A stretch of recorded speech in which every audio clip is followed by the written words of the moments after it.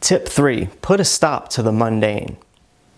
We feel that we as Scrum Masters need to prompt our team members and invariably land up asking questions which over a period of time become repetitive and mundane. The tip here is just stop doing that. Now here's an explanation of the concept.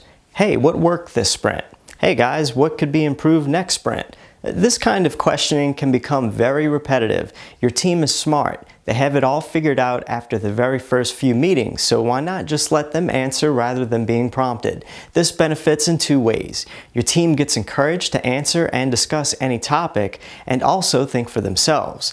When asked a question, you invariably think along the lines of answering that particular question, and brainstorming is not affected.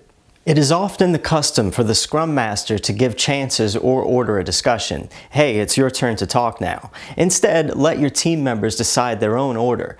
At Sprint Retrospective, it is a discussion of how, what, and where each person feels, and it does not dictate a certain order. So instead of you calling upon each one, let the team member who has just spoken decide who is going to be next. This will add a bit of randomness to the whole meeting, and it keeps things a little bit more interesting. Vary the venue. If you have a meeting in the very same room every single day, it can get a little bit tiresome.